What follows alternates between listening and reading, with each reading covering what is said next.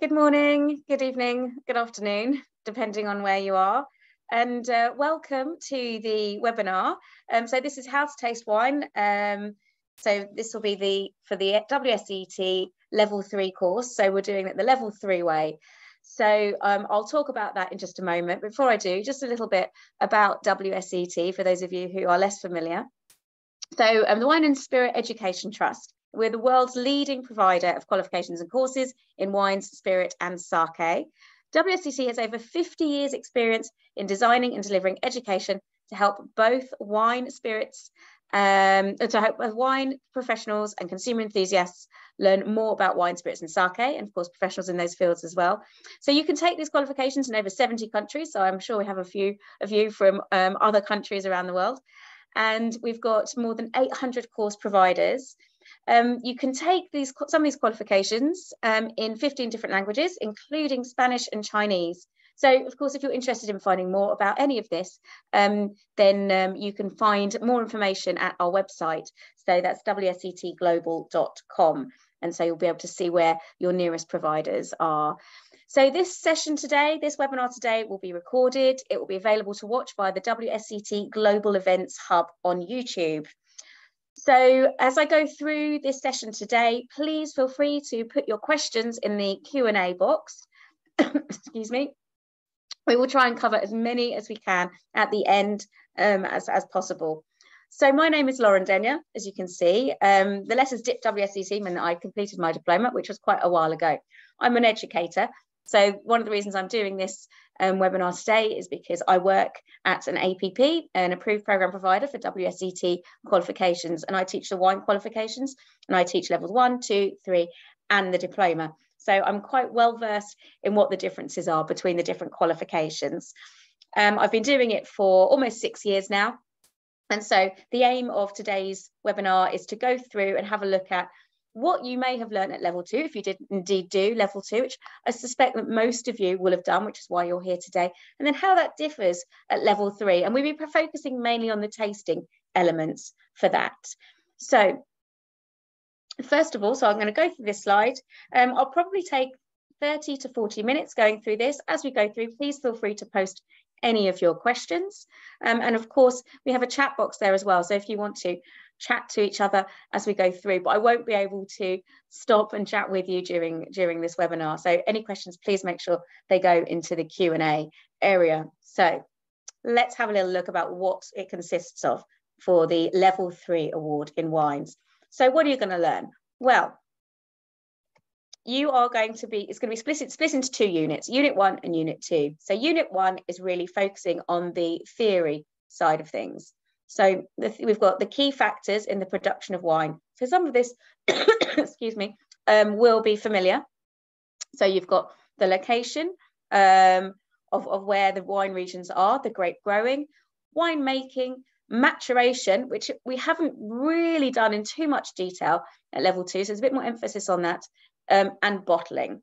Okay, now how these key factors, so we've seen the key factors there, but how these key factors influence the key characteristics of the principal still wines of the world, okay, and the principal sparkling wines of the world and the principal fortified wines of the world. So now there's a lot more linking, okay, so you have to think about what's going on in the vineyard, in the winery, potentially what's happening once the bottle has gone onto the market, and then how all of those things actually will contribute to the style and the quality of those wines. Now we talk about style and quality to a point at level 2, but there's much more emphasis on it at level 3. And then you're going to be able to apply that understanding to explain those things. So a lot of explanation, a lot of linking. So it's not just factual knowledge. So if you think back to when you did level 2 or maybe level 1, you will have learned a lot. You'll have gained a lot of information, but when you're assessed, you will have just had a choice of an answer from a question. So a choice of 4 potential answers. So you didn't really have to make any real links. You just had to remember what happens where, for example. So Unit 2, that's our tasting element. So, oh, thank you for the thumbs up there. So that's how you're going to taste the wines. Now, I'm going to show you the different SATs. So those of you that have done level 2, you'll be familiar with the level 2 SAT already, but we'll have a quick look at that again. And then we'll have a look at the level 3 SAT and look at the differences.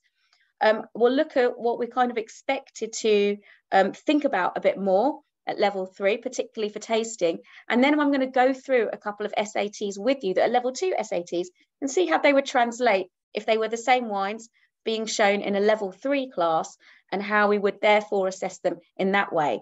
So now we're describing the characteristics. So we're picking up the characteristics, the aromas, the flavors. We're thinking about the quality as you do at level 2, but this time we're doing it with the level 3 systematic approach to tasting wine. And this time there's more options, and that's what we're going to explore. And there's a little bit more thinking and linking happening. So at level 1, like I said before, this is knowledge. It's purely knowledge that you pick up from the, excuse me, I've had a bit of a chest infection, but I'm fine now. So, so you have to link the words to sensations. Okay, so if you're smelling something, you'll describe what it is that you're smelling. And you've got a few things to think about there, what you're tasting, maybe thinking a little bit about, how does the acid feel? Are there tannins? If so, how high might they be? But, it's just kind of feeling and noting down some of those observations. And of course, there's no assessment. So no assessment for tasting. There's an assessment for theory, but no assessment for tasting. So level 2, you've got that knowledge. You're doing a bit of understanding here now. So you're thinking, okay, well, cool climate. We've got higher acidity, and you'll have an idea of why that is. And you'll get questions about that in the theory. And in the tasting, you'll be thinking about that a little bit more. You'll be thinking, okay, when I'm tasting this wine, rather than what it tastes like, a little bit, why does it taste like that? Okay, so what makes the wine unique? Why is this a Rioja rather than, a wine from, Australia, let's say, for example? But again, we're still just picking up some of the fundamentals. We're not being too nuanced. And again, the tasting is not assessed. Now, when we get to level 3, we are not just knowledge and understanding, but also explanation. So a lot more linking, as I've mentioned before. So, excuse me, sorry. So we have to add detail to effectively understand the arguments for quality and aging potential. So we're not just saying, oh, this is an outstanding wine. We're saying why it's an outstanding wine, or if this is an acceptable wine, but why is it acceptable? And there's elements of that at level 2, but you can go into more detail at level 3. And of course, you're going to need to, because now you're going to be assessed when you do your exam for level 3. So for level 3 exam, you've got a theory part, which consists of some multiple choice questions, but you've also got open response, short answer questions. So you have to actually write down your answers here in some paragraphs, sentence and paragraphs. And then one part of your exam will be a tasting element where you taste 2 wines. You've got a white wine and a red wine. So the first wine will always be white, the second one will always be red, but you won't be assessed tasting wise for fortified, for sparkling wine, or for rosé wine. So there's a few wines though, therefore, that could get into the exam there. So what we're talking about now is how good the wine is. So we're definitely focusing on quality, much more of a focus on quality, but we're also now going to think about maturation in bottle. So how is it going to age? Is it suitable for aging? If it is, we can think about why. If it isn't, we can think a little bit about why. A bit of a frog in my throat there. So anyway, right. So if we have a look at our SAT, I'm going to go through this very quickly because you should generally be quite familiar with the level 2 SAT if you've already done your level 2. So we can see we've got an emphasis on appearance, intensity, and colour. Okay, now that isn't going to be too different when we look at the level 3 SAT. We've got intensity on the nose. So again, one thing to think about will be the intensity, and then we've got a few. We'd like to be picking up maybe a few aroma characteristics, and we can think about whether they belong in primary. So primary being really the characteristics that you're going to get from the grape. And we can talk about that a little bit more. Secondary, these are the things that happen for winemaking. So there's a few winemaking choices that can be thought about there. And tertiary will usually refer to what happens after the winemaking, but sometimes can overlap a little bit.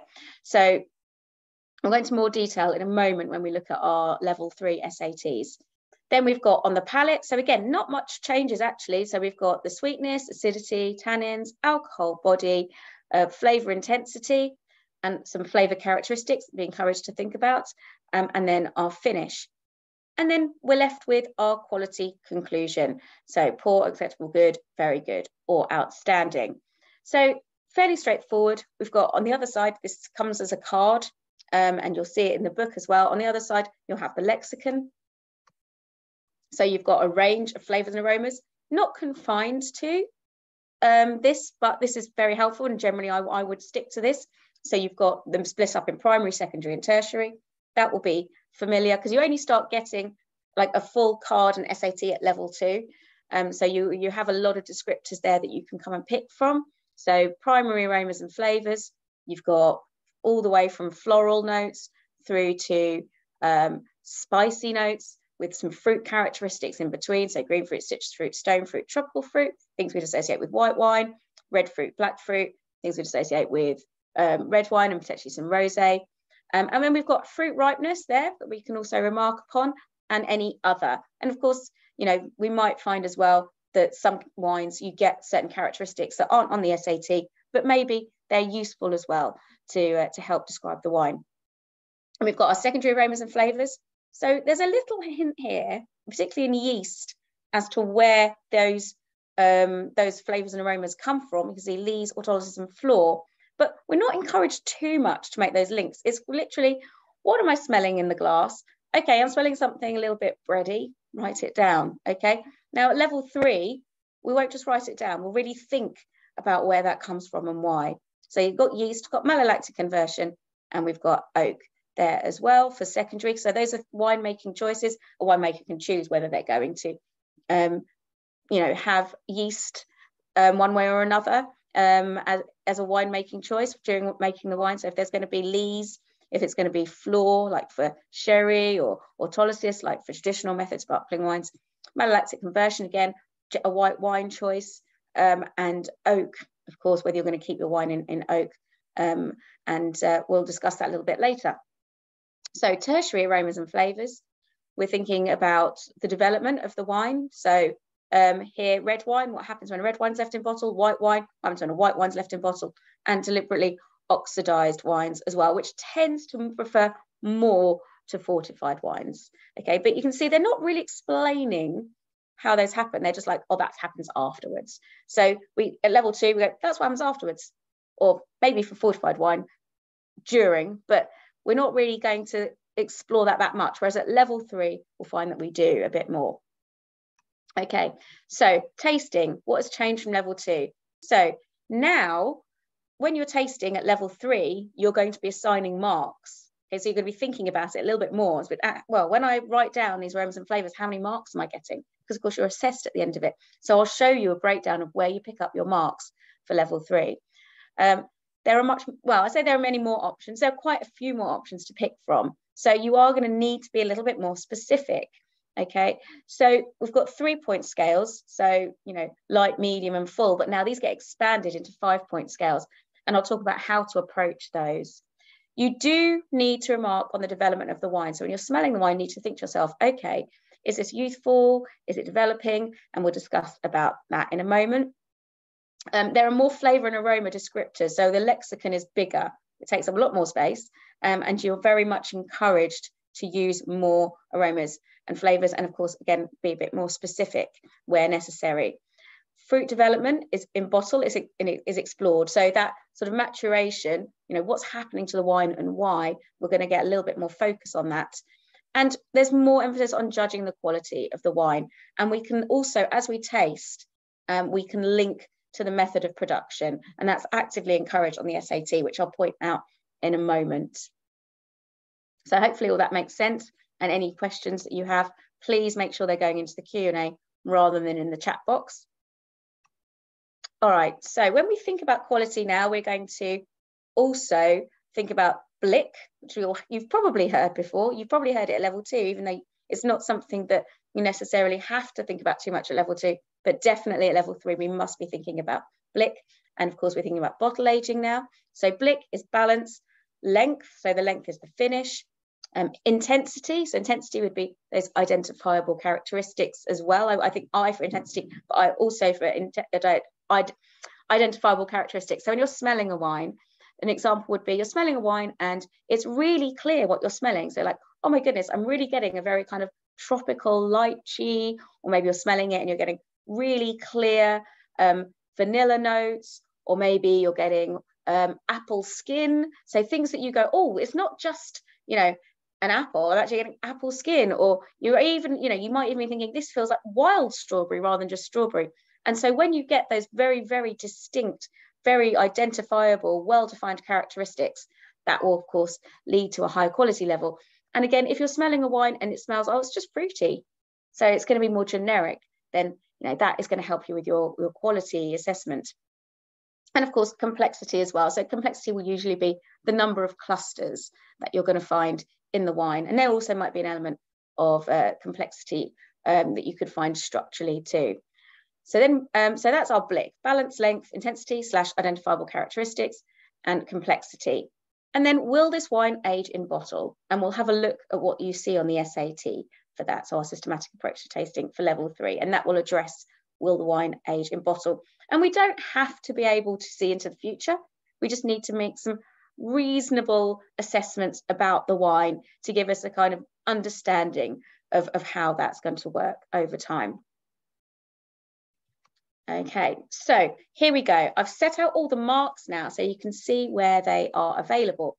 So when you're assessing at level 2, that was all very nice. And you knew that at the end of the course, you're going to get your multiple choice questions, and hopefully you do well, and that's that. But unfortunately, if you want to pass level 3, you have to pass the level 3 tasting as well. But our students generally do pretty well. And it is straightforward, it's systematic. So what I want to do is have a little look at it and see where those marks lie, and sort of how then you would approach your tasting. So we've got clarity. So clarity is a new thing that's come up, but I really wouldn't worry about that. It's just to give us an idea that there are wines out there that aren't clear. So I think we can have an impression sometimes when we come into maybe level 1 and level 2, you know, that maybe our wine tasting experience, particularly for those students who maybe aren't working in wine, is maybe not as wide. It depends. It's obviously from person to person. But if you've got a wine that is hazy, then you know, that's something that you can think about. It won't necessarily be faulty, hence the question mark there. But clarity, if you're tasting at home maybe, or you're tasting in a wine bar where they have less conventional wines, you know, that's something to think about. But in class and in an exam, you probably wouldn't get a wine like that. So there aren't any marks for that. Okay, so we can think about the appearance and look at it and remark on the wines. That doesn't necessarily always translate into marks. Where it does translate into marks will be the intensity. So there'll be the intensity, and you'll be looking at the wine and judging the wine. And you do this differently for white, red, and rosé. And if you've done level 2, you will have done it already. But there's only one mark for intensity. And then for colour, so for colour, you can see it's slightly different because we've got salmon here for level 3, and we didn't have that for level 2. But we'll talk about that a little bit later. I've got a comparison to make a bit later. So you've got the colours, you've got lemon green as well. So there's a couple of other things. So what's really important is when you get to level 3, you do familiarise yourself with your level 3 SAT rather than keep referring back to the level 2 one, if that's what you've got in your mind. And then we've got other observations. Now, other observations, again, there's no mark for other observations. So there's a mark for intensity and a mark for colour. So 2 marks for appearance in total. But where you've got sort of legs, tears, deposit, pétillance, bubbles, that's something you can write about, because you're encouraged to notice things about the wines and remark on them, but you won't necessarily get marks. But it's good practice to be able to really think about the wines. If you've got a wine with pétillance, what does that mean? For example, pétillance mean like a little bit of spritz. So we know that actually there's some regions in the world where you do get wines with a little bit of spritz. And so we can think, okay, well, that actually helps with maybe identification, or, you know, bubbles. Well, we'll be thinking about it as a sparkling wine, potentially. So yeah, some other observations to think about. On the nose, so we've got 2 marks for appearance. On the nose, we have a total of 7 marks, and they're split like this. So again, condition, clean, unclean, faulty. Again, you're not going to have in a classroom environment, or when you're buying wines for an online course, you're probably going to be buying wines that are clean. And if they're faulty, that's, I mean, an accident usually. It's not something that you that you meant to do, because of course there are bottles out there that are faulty, have cork taint, for example. But again, that's not going to be a mark, because actually it would be assumed really, if you are going to write an SAT for a wine on the specification at level 3, that it would be clean wine. So again, we'll have 1 mark for intensity. Now here we can see we've got a few more intensities. So we've got light, medium, minus, medium, medium plus, pronounced. For level 2, it was light, medium, pronounced. So the approach here would be that you say, okay, and we'll practice this in just a moment. Okay, I'm going to smell the wine. And at level 3, I would say to myself, is it light, medium, or pronounced? Now, if it's light, it's light. If it's light at level 2, it's light at level 3. If it's pronounced, it's pronounced. So if it's pronounced at level 2, it's pronounced at level 3. Now, medium, if it's medium at level 2, it could be medium minus, medium, or medium plus. So that's where you've got to, at level 3, if you get something medium, you've got to think, okay, where am I? Am I closest to something at the lower end of the scale? So maybe, you know, this is lighter, or am I close to something that's more intense, so more pronounced? So therefore, if it's bang in the middle, medium. If it's a little bit lighter, maybe we're medium minus. If it's going towards pronounced but not quite there, medium plus. So yes, then we've got our aroma characteristics. This time there are 5 marks. So you have to write at least 5 things, and these would be the descriptors. So you wouldn't be writing the name of the clusters. So if you wrote something like oak, yeast, red fruit, well, you probably wouldn't get yeast and red fruit together, but let's say oak, yeast, and green fruit, you'd get no marks because you have to use the specific characteristics. So we'll have a look at SAT in a moment, where we've got the lexicon, and you'll see that the lexicon has the cluster titles, which are in bold, and then so you'll have, for example, stone fruit, and then next to it you'll have the descriptors, and they will be not in bold, and you'll have things like peach, apricot, nectarine. Those are the characteristics. If you get stone fruit in a wine, you want to be saying peach or apricot or nectarine. You don't want to write stone fruit. If you just write stone fruit, you won't get any marks. So they have to come from those descriptors. And then once you've and then you need to make sure you've got at least 5 to get your marks. Now it might be that you smell something and you're like, I'm really struggling to get 5 things. Well, probably the wine is then simple, so you need to write simple. So you must write simple on the nose. And if you write simple on the nose, you've also got to write it on the palate. So you get simple could be one of those marks, and then you could write, okay, it's a bit generic, not really getting very much. Maybe I'm getting some green fruit, so apple and pear. Maybe I'm getting some citrus fruit. Okay, lemon, lime, and then simple, and that's your 5 marks. However, if you were to have a wine, and the same applies to flavours to a point, except as you can see, flavours actually only have 3 marks if you have a look down, but I'll talk about that in a moment. If you were to smell a wine, and actually the wine does have primary and secondary and tertiary characteristics, you will need to write at least one thing from one of those areas. So if you were getting an older, let's say an older oaky Rioja, and you put some fruit characteristics, because of course there's, it's not fully developed. It's got some fruit characteristics, and then you would want there'd be some oak characteristics. So you'd be wanting to write maybe some red fruit and black fruit characteristics, such as red cherry, maybe a bit of black currant, and then for secondary you'd be writing something along the lines of vanilla, charred wood. And then, because it has been aging for a while in bottle, you'd be writing some characteristics to reflect that. So like leather or earth. Now, you probably write quite a few things because it's probably got quite a lot of complexity. But if you were to miss anything from secondary, or you were to miss anything from tertiary, or equally miss anything from primary, then you would miss a mark for each of those sections. So as long as you've got one thing for either primary, secondary, tertiary, where there are primary, secondary, and tertiary characteristics, then you'll get your full 5 marks.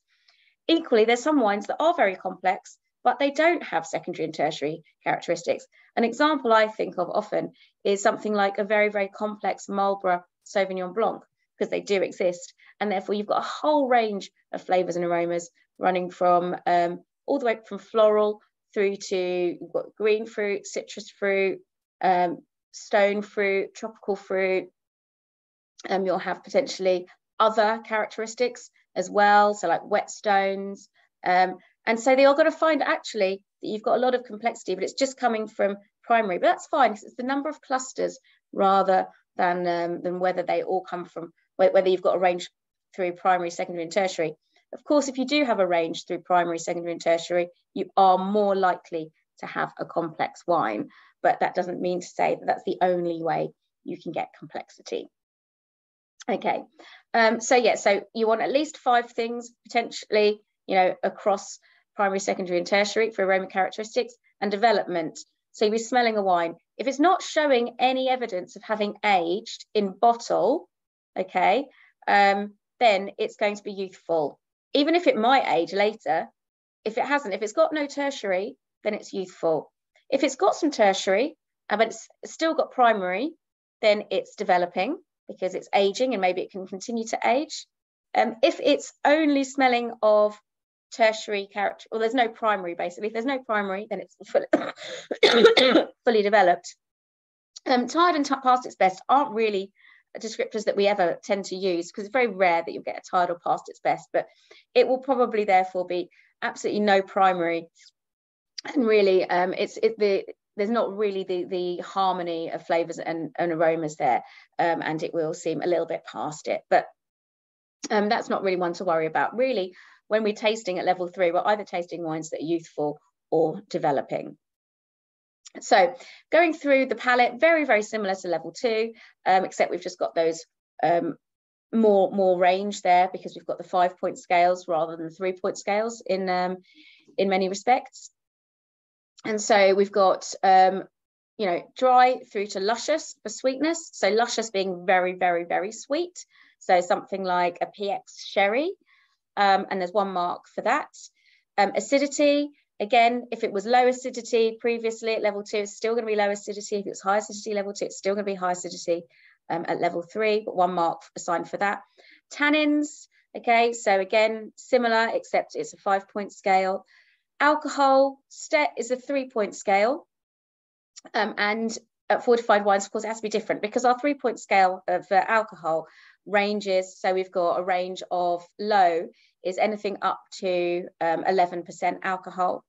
And then medium will be 11 to 13.9% alcohol, and then high is 14% and above. So that's for most wines. But of course, when you get to fortified wines, they are all high.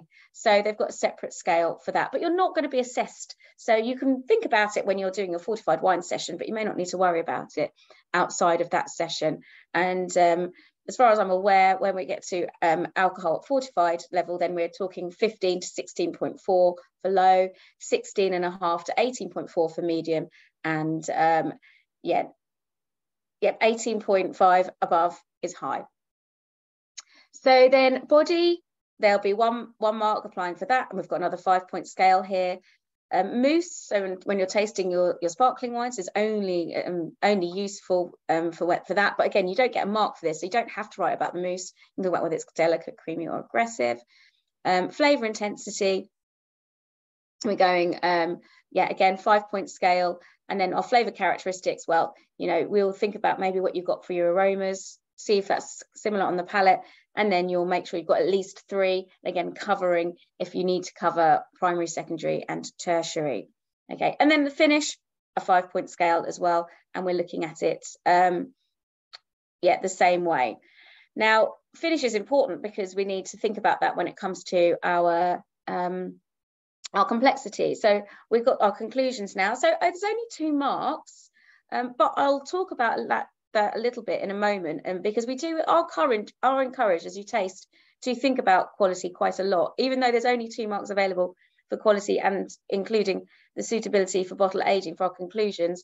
Actually, the amount we think about it and talk about it in the class, maybe that's not representative of the marks that you would get in the assessment. But then of course, it's sometimes it can be tricky to work out the quality and the potential for aging. So maybe it's a good thing that there aren't too many marks assigned to this area. But yeah, so quality, we've got faulty, poor, acceptable, good, very good, outstanding. Usually we start at acceptable because poor wines, there are very few of them about. They're definitely not selected on the wine lists for the teaching wines. And faulty, well, it's faulty and it wouldn't ever be assessed. You can taste them and try them, and so when you're in a restaurant you can recognize them maybe a bit more easily, but no, it's not necessary to taste faulty wines for the course. So really we split it into acceptable, good, very good, and outstanding. There'll be 1 mark for that, and we'll reach that mark by going through BLIC, so balance, length, intensity / identifiable characteristics, and complexity. And then we'll kind of, it depends, but generally you're going to think, okay, does it have these things? Does it have balance? If it has balance, then it's going to be, and nothing else, it's going to be at least acceptable. If it's got balance, then, you know, maybe one other thing or a couple of, you know, combination. So it's balanced, it's got a bit of complexity, it's got a medium finish, but maybe, you know, it's not that well defined, the characteristics, or the other way around, maybe there is some definition, but it's not that complex. Then maybe we're looking at something that's good, and then something that kind of has, you know, 3 things across the board clearly, or a combination. So we've got, yes, it's definitely got balance. The length is pretty long, maybe it's medium plus. We've got quite a bit of complexity. There's good definition. Maybe we're looking at something that's very good. And then once everything is kind of yes, yes, yes, we've got balance here. We've got long length. We've got great intensity and identifiable characteristics. And we've got lots of complexity. You know, tick all of those, then we've got an outstanding wine. Okay, so that's kind of how you reach, kind of best fit, how you reach your quality level. I think a lot of you would have done that at level 2 anyway. And then the level of readiness for drinking. So generally, we don't have to worry about too young. We don't have to worry about too old. It's more about, can you drink it now and has potential for aging, or can you drink it now, but it's not suitable. So you must drink it now, but it's not suitable for aging or further aging. So it's quite straightforward, really. If you're tasting it and it's generally quite a youthful wine that's probably not that complex and probably not got lots of concentration, it's much more likely to be a drink now, not suitable for aging. Maybe it's fully developed, in which case it's not suitable for further aging. Or maybe you're drinking it and you're thinking, oh, there's a little bit of tertiary here, and it's got a lot going on, it's got concentration. So yeah, this wine will age. So that's something that you'll learn about when you're in the classroom, but it's definitely a new thing to think about. And you don't have to be like, you know, Nostradamus and looking into the future. Things on your tasting note will tell you, like acid, level of acid, the level of tannins, you know, potentially complexity, things like that will push you towards a sensible conclusion for the level of readiness for drinking and potential for aging. So yeah, so you can see it's 20 or 21 marks available, depending on whether your wine, if it's a white wine, we won't be thinking about tannins, or for a rosé, we won't think about tannins. And if it's a red one, of course, there'll be that extra mark for tannins. And then, you know, depending on how many of those marks you get in your exam, that will relate to whether you get a pass rate, you know, a merit or a distinction. Okay, so excuse me again. You can see here that we've got the lexicon, which is much wider now. And actually what strikes me when I look at the lexicon for level 3 is we've got questions at the side. So they're there to make you think about the wine, the style and the quality, and being able to get to your conclusions, and also just have a deeper understanding of what's in the glass. So here we go. Are the flavors delicate or intense, simple or complex? So you do need to mention simple if they are. Generic or well-defined. Again, you can write these things down in your tasting note. You not just have to think about them, you can write them down as well. Fresh or cooked, underripe or ripe or overripe, because all of these things, particularly, you know, when you think about ripeness of the fruit, you know, ripeness of the fruit might tell us what kind of climate we're in. Generic or well-defined will kind of tell us about the quality of the wine. Delicate or intense, again, the style of the wine. So we're always thinking price, quality, style, and we can link that in our tasting, and you're being asked these relevant questions as you taste through. When we get to secondary, you can see we've got another set of questions here, and you can see we've got far more choices for to pick up from as well. And so we've got, are the flavors from yeast, malolactic conversion, or oak, you know? And so if they are from yeast or malolactic conversion or oak, what's that telling us about the wine? What's that telling us about the winemaking and the methods of production? Because we can be linking again back to methods of production here. And so our theory can inform our tasting, and our tasting can help us think about the theory as well. And then we've got slightly different now, because we've actually split up tertiary characteristics into deliberate oxidation. So that's first at the top now, whereas that was the bottom. And now you can see that we're looking at fruit development. So that's something that we haven't really thought about before. So fruit development, and that can be in bottle. and we've got it split into white wine and red wine. We've got bottle age. So when you leave a wine bottle for a very long period of time, these characteristics are going to appear. So for red and also for white as well. So we've got more to think about when it comes to, you know, post winemaking for a bottle. And here now we want to smell and taste our wine and think to us, okay, it's not just now about what am I smelling and tasting, it's about what am I smelling, tasting, and why?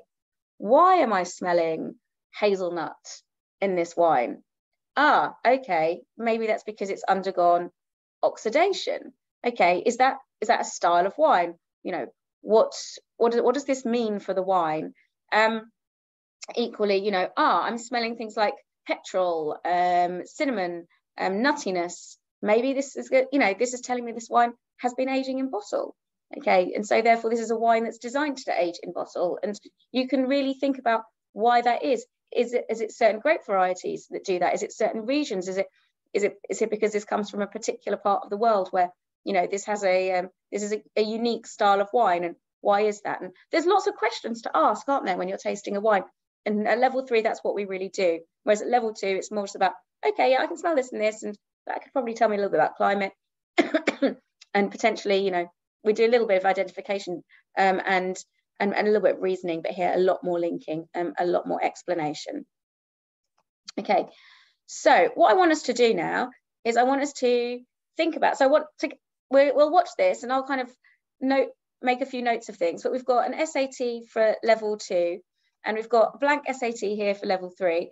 And this SAT here is an SAT that we would be using for a Premier Cru Chablis.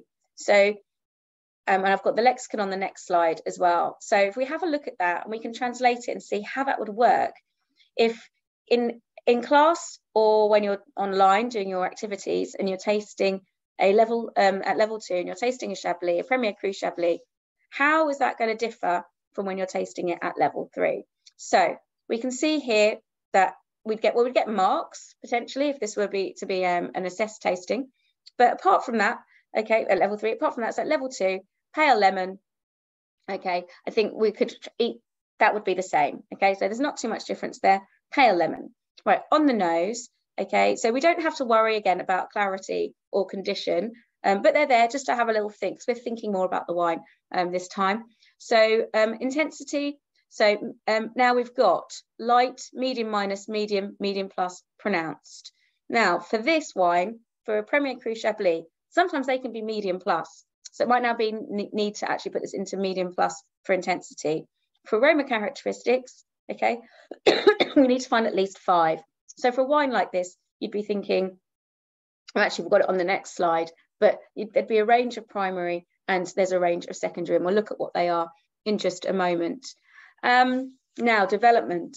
So if we haven't got any tertiary characteristics on this wine, which we'll see in a moment we don't, then this would have to be highlighted as a youthful wine, because at the moment, let's say it's a younger vintage, something like 2020, 2021, you're probably not going to, mostly on the shelves now, probably the youngest one you'll be getting would be around 2020. It's not going to be showing tertiary characteristics at this point, so it would be youthful. So on the palate, well, dry would stay the same. The acidity would stay the same, it would be high. No tannins, it's a white wine. The alcohol, well, if it's medium at level 2, it's medium at level 3. The body, so medium bodied at level 2, probably for a Chablis, probably is around medium as well. Less likely to be medium plus, probably a bit more substantial than medium minus. So probably similar there, but bear in mind, of course, where we've got medium, we have to think about it a bit more at level 3.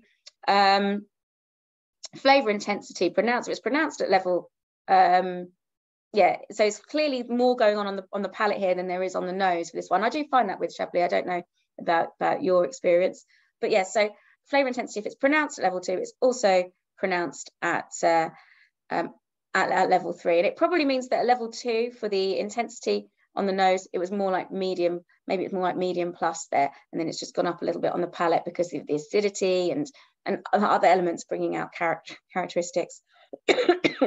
And then we've got a finish. Long is going to be long again, and here we need to make sure we've written 3 flavors of aromas at least. And we'll look at those in just a moment. So quality here, very good.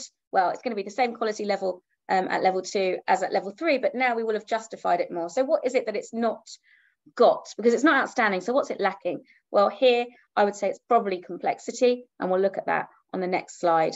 And then we've got to talk about potential for aging. And here, you know, I think we can make an argument that it is a wine that could age, maybe because of the acidity, because of fruit concentration. But then again, you know, if this was a general Chablis, probably would argue that it's more about being sort of fresh and fruity. Okay, so oh right, I can see that something said it's saying that my only slide 9 is being shown. I'm on slide 10. I don't know if there seems to be a technical issue. It's saying that I might stop and start sharing again. Sorry, I'll stop sharing and I will share again, see if that works. Okay.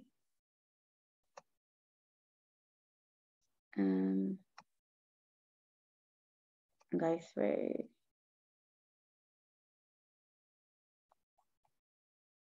Right, can you see slide 10 now?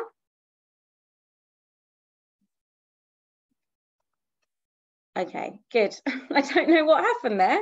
Apologies. So I've been talking about a lot of stuff and no one knows what I was talking about. So I'll quickly go through that. I don't know. I just suddenly saw it said my screen sharing had paused bizarrely.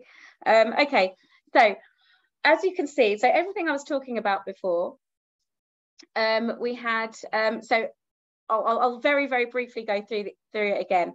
So we can translate the appearance exactly the same. Okay, so we've got pale lemon for level 2, pale lemon for level 3. For nose, medium intensity here, but actually it could well be medium plus at level 3. Aroma characteristics, we need to make sure we have at least 5 written down from the relevant areas. So it would be primary and secondary, and they'd have to be included. And we'll see that on the next slide, and hopefully you'll all see that. And then we've got on the palate, so we've got dry, we'll say the same. So dry, the sweetness on both. Acidity, high for both, because we're not in medium. So Premier Cru Chablis is always going to have high acidity. It doesn't matter whether you're assessing it at level 1, level 2, level 3, at diploma, it's going to be high. Okay, no tannins in this one, it's a white wine. Alcohol is medium, that will stay the same. Okay, so it's in that same range, and that's regardless, because it's a 3-point scale for both.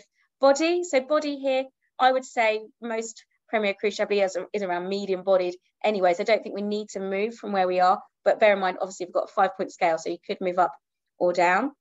And then we've got flavour intensity pronounced, so that would stay the same, and I can see that it's gone up a little bit from the nose, so like I think I mentioned before, tends to be a bit more expressive on the palate, and the acidity can help bring out the characteristics there as well. Finish is long here, level 2, so finish will be long for level 3. And then, so quality would be, well, it's very good. So it's be very good at level 3 as well, but we'd have to justify that. And I mentioned why that was before, and it would really probably be here due to not being maybe complex enough to be outstanding. So potential for aging, I mentioned that this is a Premier Cru, so it could well have a little bit of potential for aging, whereas maybe your general Chablis or your Petit Chablis will probably lack the concentration to age particularly. Okay, so that's our systematic approach to tasting wine, and that's looking at the structure, so the appearance, nose and palate, and conclusions. So I'm going to click on the next slide, and I hope everyone can see that okay. I'm just checking the chat now just to make sure. Yes, okay, got some thumbs up, perfect. Right, so here we can see I've noted down some of the characteristics, the flavours and aromas you'd expect to find for Chablis. And they would be mainly green fruit, citrus fruit, there's an element of stone fruit on this, a little element of melon, this particular one, I've taken a tasting note from. And then we've got wet stone, which kind of translates into that mineral quality. And then we've got some yeast and some malolactic conversion, so biscuit and cream. So now, yes, we'd have the same thing. We translate the same thing onto our taste, use the same lexicon really. But now I'd be thinking about, okay, maybe actually, I'd think more about the fruit ripeness. So I know it's on here actually, so I could have put sort of, it's not unripe, it's ripe fruit, but I might note this down at level 3 a bit more, and maybe think about the flavors maybe being a bit delicate, potentially as well. So you can just start describing them. And then for secondary, I'll be thinking, okay, well, I've got yeast here, so where's that actually coming from? Well, I think that's coming from the lees. Okay, so maybe actually that's why the body is medium as well. So we've got some texture, and we've got some flavors and aromas from the lees, and we're going to think about that a little bit more in winemaking. And then we've got malolactic conversion. So hang on a minute, why would you do malolactic conversion? And what do you get from that? Well, you get the creamy buttery notes, but we've got we're using malolactic conversion here because the acidity is very high. And then we think, okay, well, where is this wine from? It's from Burgundy. Malolactic conversion is something that happens in Burgundy a lot. And so now we're kind of really thinking about what's happening. What's the climate? What's the winemaking? It's Premier Cru. It's Premier Cru. So what do we expect from Premier Cru? Well, Premier Cru, we kind of expect, we do expect a bit more body, a bit more complexity. So why is this not Grand Cru? Well, it's not Grand Cru because if we know about winemaking practice in Chablis and Grand Cru would have some oak, and that would be, so we'd be noting that down. So yeah, so you're now thinking about, okay, well, it's got kind of fresh fruit characteristics. We are, we've got high acidity, so probably in a cool climate, so that will make sense. And then winemaking, where we've got lees, we've got malolactic. Where in the world do you kind of do that kind of thing? Well, Burgundy, and then, but we haven't got oak in this wine, but we've got very sort of fresh fruit characteristics. Something, well, this is very typical then of Chablis potentially. And what's the difference between a Chablis, AOC, a Premier Cru Chablis, and a Grand Cru Chablis? And so you can be really delving into methods of production, linking it to climates, linking it to regions and specific winemaking practices. So there's lots and lots of things to think about when so it might look on the surface, oh yes, I'm writing the same things, but actually you're thinking about it in a slightly different way, and you're feeling like you understand the wine more. Okay, so we're going to do a very brief comparison now, and hopefully you can all see slide 12 now. I don't really know what happened earlier, so let me know if you can't. I think I've got a thumbs up for that, so that's good. Okay, so now White Zinfandel. So White Zinfandel is a rosé wine, and we'll have a look a little bit across here, because again, winemaking is really interesting for this wine. So we've got medium intensity, so that would be the same. We've got pink orange. Now pink orange, now we're going to use salmon at level 3. It's, to be honest, pink orange sort of came after salmon. So salmon, so pink orange would have been salmon in the past, but really when we say salmon, what we mean is it's a bit pinky, it's a bit orangey. It's not distinctively pink, it's not distinctively orange, it's kind of in the middle. And then intensity on the nose, medium for level 2. I would say for this kind of wine, it's probably around medium at level 3, and maybe medium minus. And aroma characteristics are all primary. Now, we'll talk about what we would describe the aroma characteristics at just in a minute. But we've got sweetness now. Now, you can see that for sweetness, we've got a wider range. And sweetness here, we've got for level 2, dry, off-dry, medium, and sweet. Well, for level 3, we've got dry, off-dry, medium, sweet, sweet, and luscious. So it's quite a different scale. Now, this wine is medium at level 2, so it's either going to be medium dry or medium sweet at level 3. And again, it's a perception thing, but it's probably around medium dry. It depends, because some White Zinfandels have more or less sugar than others. But again, you're going to have to now decide, is it at the drier end of medium or the sweeter end of medium? So it depends on the style you have there. The acidity, medium, but probably for this wine, I'd go on the palate medium plus, actually, because usually they do have a bit of freshness to them, but they're not quite as high as, say, something like a Chablis. So we'd be moving up. We'd have to be a little bit more specific there.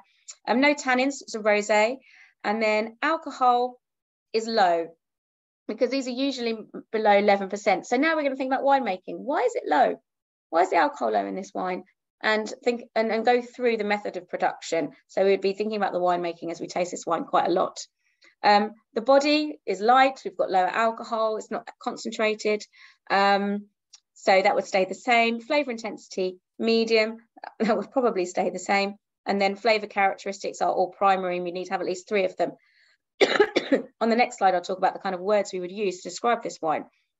And the finish is a short finish, so that would stay the same. So quality level, well, we're probably going to find that the quality level is the same, because that's, once it's acceptable across the board. We'll think about why it's acceptable. And that would be now, well, is it in balance? Yes, it probably is in balance with, the medium plus acidity. It's probably balancing the sugar well. The length, though, is short. The identifiable characteristics, well, a word I would probably use to describe characteristics from White Zinfandel would probably be generic and confected. So those aren't generally words that are very positive when it comes to describing the definition of flavours and aromas. And complexity, well, we'll have a look in a moment. We'll see that there's only a very small range of characteristics really that you find in this wine.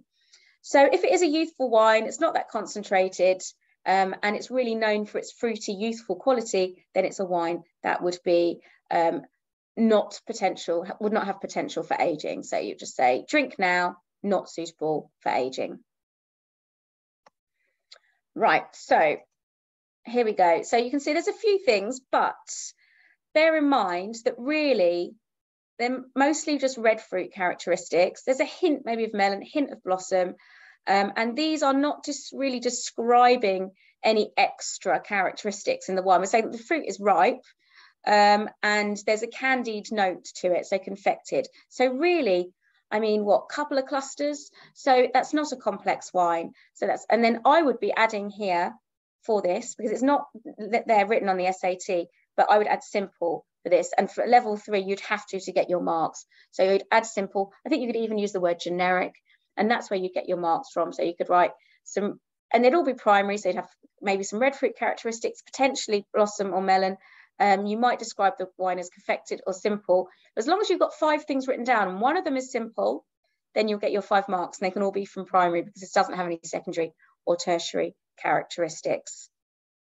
Okay, so hopefully that's kind of shown you that there is a difference in how you approach tasting the wines. Of course, there's quite a few similarities from level 2, but a lot more thinking and linking and analysis of the wine goes on at level 3. And of course, we're encouraged to think about the methods of production. We're encouraged to think about the aging ability, and in more depth, the quality of the wine as well. So I am here to answer some questions that you have. So I see we've got quite a few questions in the Q&A. And okay, so I'll try and answer these verbally live. So anyone who's watching on YouTube will be able to get the benefit of this. So most famous white wine from Italy. I think there's a lot of famous white wines from Italy. So I'll leave that for you to find out. Okay, and any questions you have, please put them in the Q&A rather than in the chat box. So yes, I'm not really here to answer about famous wines in the world, but Pinot Grigio, maybe that's rather a famous white wine from Italy. So the assessed tasting is written response, not verbal observations. Absolutely, Paul. So you'll be writing a tasting note. You'll be given an answer sheet for the exam, but as you go through the course, you've got a booklet where you can write all your, a bit like for level 2, you've got places to write your tasting notes. And so when you actually do your exam, yeah, it's all written down, and it will be assessed as such. So I hope that answers your questions. So in class, of course, you could talk about wines and with friends and maybe colleagues or whoever you're doing tastings with and practice with, you would hopefully talk about the wines. But for the final assessment, it is written. Okay, if you're 1 level off on the assessment, for example, say medium acidity, although the wine is medium plus acidity, would you still get a mark for this, or do you have to be spot on for the exam? Well, that's a very good question, Wolfgang. And the answer to that is, it depends. So if the marker feels that there is a little bit of ambiguity, so let's say you've got a wine and you're assessing it, maybe there's a few people assessing it, and some think, oh, this is medium plus, and some people think it's high, or like in your example, for some it's medium, for some it's medium plus, then and it's a little bit ambiguous, it's not entirely certain, then usually what will happen is the marker will accept both of those answers, but you can only write one of them. Okay, so you don't need to worry too much If it's medium plus, but you put medium, but the marker thinks it could be interpreted as medium, then the mark would be available for that. But that won't happen all the time, because some wines, they will just be a specific level. Now, yes, if you miss that, then you will lose a mark there. You won't gain that mark. Okay. Do you recommend to use wine aroma kits to train the nose, le nez du vin, etc.? Well, that's up to you. I would say that probably more accurate to just to taste smell and taste the actual things that they have in the nez du vin. So, for example, it's probably cheaper to buy an apple and some of the spices that they actually have, and then you can use them, than buying the aroma kits. I have bought those aroma kits before, and the issue is that if you get the lids confused and then some of them are a little bit synthetic. You know, it depends. I think some people find them useful, but I don't think you need them. Let's put it that way. And they are quite pricey. Okay. Okay, so the tannin mark does not apply to white wines, no. And I know there are some skin contact white wines out there, but that's not going to be something that we focus on at level 3. Okay, what's the best way to prepare for the level 3 exam, e.g. tasting and getting the right answer? What's the passing rate of level 3? Well, you may have noticed that actually there's no question about identification. So you don't need to worry about identifying the wine correctly. You just need to assess what's in the glass. So the best thing to do is to just taste and practice writing tasting notes. And in fact, from your theory and what you learn about online or in class, you could write dry tasting notes even. So if you know what, you could have a go at, let's say, pick out a classic wine and write a tasting note and kind of have a look at in your book and see if that sort of describes the wine accurately. So there's no kind of, when you say right answer, I guess what you mean, are you assessing the wine correctly? Well, to be honest, that does take practice, but you can practice it, not just tasting, but also writing dry notes as well. So that's when you're writing generally about a wine without tasting it, but having it, and then looking at the theory behind that. But it's always great if you can get into tasting groups as well to practice. So what is meant by fruit development compared to bottle age? So I suppose it's a similar thing really, Delphine, that the fruit evolves over time. But other things happen in the bottle too. So for example, for a Riesling, let's say, that's aging for a long time, the fruit might change to be more dried fruit. So you might get citrus turns into more citrus peel. But then other things like bottle age will be, you get that kind of petrol note and maybe a honeyed and note and smoky notes. So they're just slightly different. One is focusing on what happens to the fruit evolution, and the other is other things that tend to happen. Okay, so hi Shreen. So not a question on the SAT, but a few questions on the wine tasting. Is there any way to improve our perception of the wine by eating or not eating before? Okay, so eating or not eating before, you want a neutral palate when you're tasting. So, often bread or crackers or water can help with that. Because bear in mind, of course, as soon as you have something on the palate, you've changed what's going on in your mouth. And when you taste something after that, it's going to affect it. So a neutral palate is a good idea. So don't be having strong coffees before you taste. How long do you keep the wine in your mouth to maximize the quality of the wine tasting? Well, you keep it in a few seconds, swoosh it around, lots of swooshing so it covers, your tongue, your side of your cheeks, get it on your gums for tannins and stuff like that. Is there a way to enhance your olfactory receptors to better detect subtle aromas? Just practice, really. The more you practice and the more you discuss wines with people, the more you'll become in tune to what's in the glass.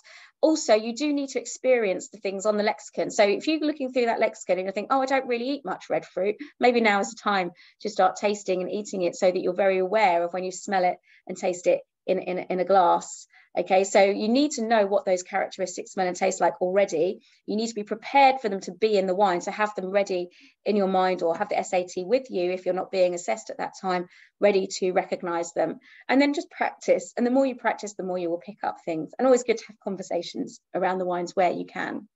I hope that helps. Okay, in level 3, are students expected to remember everything from level 2? It's a good idea if you remember stuff, but it is, because generally it is advised to do level 2 before you do level 3. Because if you do level 3 without doing level 2, well, you have to do a test. But most APPs require you to be very well versed in grape varieties and regions before you can do level 3. So I would say read your level 2 book if you've done level 2 first.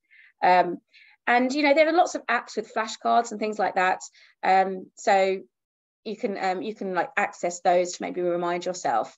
So I think, yes, if you do need to have a good understanding of grape varieties and regions, and some winemaking methods before you embark on level 3. You wouldn't want to go into level 3 not being prepared, because there's a lot. It's a big jump between level 2 and level 3. And if you have the opportunity, what I would do is, if you get the book before you start the course, is to read the book before you start the course. Read it before, read it during, read it after.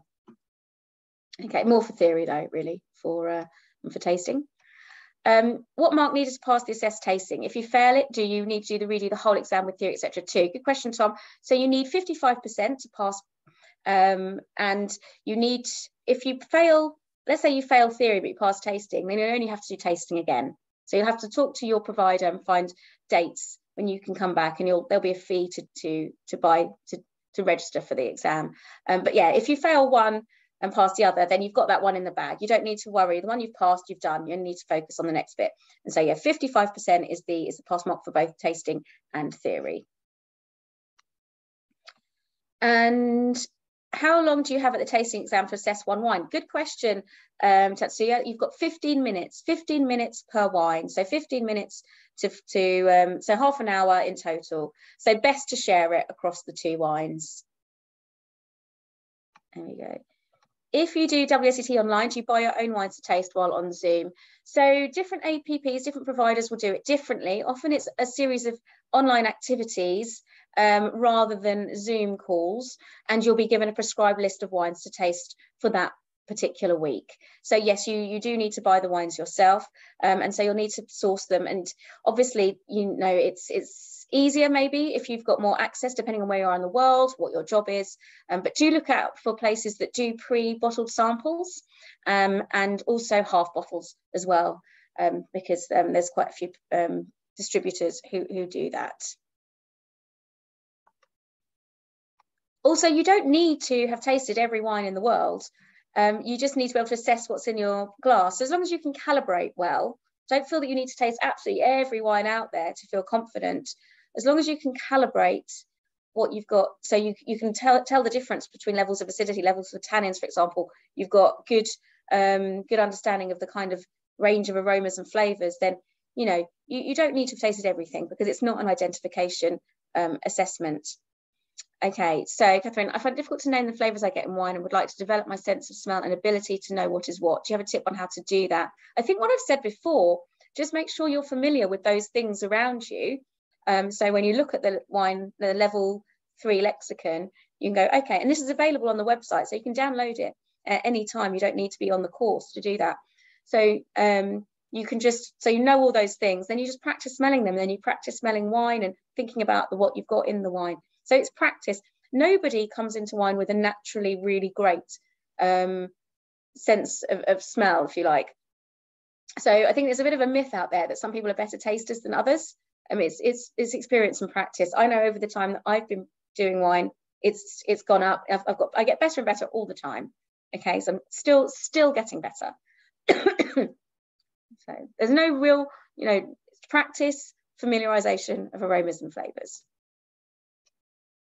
Is there any negative marking? No, there's no real, yes and no. Okay, it's very rare that your marks would be capped. Okay, and they cap the mark, so it's not, so you don't, what will happen, and this is the only instance that this really happens, is if you're writing flavors and aromas that are completely wrong and do not refer to that wine at all, then they'll say, okay, well, this person cannot get the full 5 marks for aroma. So let's say you've got a Sauvignon Blanc from New Zealand, and you start writing loads of secondary characteristics.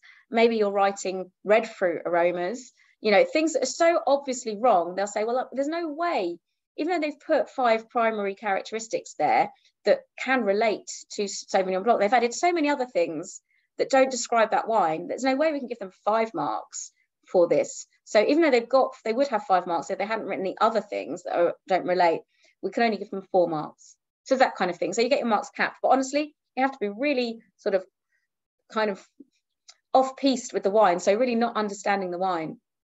to get there. So yeah, you're not going to get lots. You shouldn't be negatively marked too much. Where you get things wrong for, you know, the appearance, maybe the other structural elements, the quality, you just don't get the mark that you would have got if you got it right. Okay, if you got 41 during the exam, you won't get a 41 in the exam, because the wine will have been assessed by the educator, and they will, if it's faulty, when they assess it, they'll change it for wine that isn't faulty. So you'll get a different wine. Okay. Aging potential, isn't all wine for drinking now, or producers wouldn't have bottled it? Okay, so yes, you can age wine, but yeah, does it age positively? So yes, a lot of wines, to be honest, 95% of wines out there are to be drunk in their youth, but there are wines out there that you need to age. So for example, something like a very high quality left bank Bordeaux or even right bank Bordeaux, which when a red wine in its youth, the tannins will be too high, the oak will be not fully integrated. So not all wine is for drinking now. Or something like a Barolo, young Barolo, very, very high tannins. But then, yes, lots of wines that will get tired quite quickly. So, so some wines you might have an answer where it could be maybe yes and no. So there are positives about it being young, and there's positives about it aging, and maybe that's preferential, you know, it's personal preference. And so you would be able to answer either and get the mark. But there's some that definitely they're not going to age, and some that definitely they will age. So yeah, you can have a big conversation about that, but generally you kind of come down, usually come down on one or the other, and have a good idea why that is. Okay, so Marco of Mexico, which countries are new producers of quality wine in recent years? Which are their flagship grapes, and which no? And right, this is, I'm afraid this is something that you'd have to look at in the specification, because that's a big question there. So if you want to know what wines are on the course, you can download the level 3 specification. I think that's the key thing. Yeah, I'm afraid I don't have time to answer all of that right now. Sorry, Marco. Okay, assessing the Chablis, commenting on Premier Cru versus the appellation. This seems like a jump to being able to know the region the wine comes from. That's the winemaking process. Does this mean we know what the wine is that's being assessed? So in class, you will know what the wine is that's being assessed most of the time. They're not going to be blind wines, very rarely. And you know, when you're writing your tasting notes, while you're doing the course, you're going to know what's in the glass. So you will know what the wine is when being assessed. So therefore, most of the time, so therefore you can talk about that. Okay, you know, blind tasting is just a part of the assessment at the end. Really, we're learning about the wine, so it would be kind of not very helpful to show most of the wines blind. And of course, when you read the book, there's a lot of theory there, and that theory, like the region and winemaking in certain regions, you can apply to the tasting. What's the difference between French Syrah and Australian Shiraz? Well, you should know that from level 2. We've got different climates and different winemaking. And that's something that you'll explore when you get. So I think this is quite the right forum for that right now. But there are differences, and that's often to do with climate and winemaking, and that's something that that you will find out on the courses. Okay, if you took the level 2 in 2018, is there some theory updated that I should learn before starting level 3? To be honest, you'd be fine to go straight into level 3. It's not drastically long ago that you did it. I would argue that if you've done it quite a long time, you know, if you've done it like over 10 years ago, maybe a good idea to get in touch and maybe see if there's any materials, or look at the specification, probably a good idea. Yes, I think the events team have put up to look at the specification. But 2018, I don't think we've had anything change too dramatically. There's been a few little tweaks, but yeah, look at the specification. Okay. What is the future climate based on the present situation of Bordeaux climate? What will be wine harmonies? Oh my goodness me, that is a question that I could write, you know, a 10,000 word essay on. So I think probably we'll leave that for now, but definitely climate is important. And, you know, just for your own personal studies, you can be thinking about climate change and different varieties around the world, because that is quite exciting. Maybe a little bit worrying, but definitely a fascinating topic. Okay. And Shrink, can you smell umami in a wine? Umami is a taste. So no would be the short answer to that. So there we go. If anyone's got any further questions, I've hopefully answered all the ones. So I've got something here from the events team. Are we allowed to have the lexicon sheet with us in the exam? No, you're not. So that SAT that you see there, those green sheets, no, you need to learn them off by heart, and so you will not be allowed those in the exam. But a very good question there. So yes, I think let me just see. I think I've answered all your questions. I'll keep looking to see if there's any more. I think that's it. I'll go back. Yeah, so thank you very much for your participation, and yeah, I hope it was useful. I hope it was enjoyable, a good start to the week, and we look forward to seeing you and hearing from you if you do decide to embark on your level 3.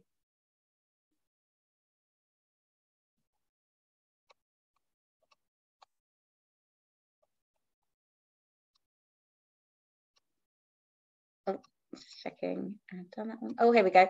In general, how should we allocate study time for each examination criteria? Again, that can be found in the specification, so have a look there. Probably you'll need to spend more time on the theory element because there's a big book to learn. Okay, thank you.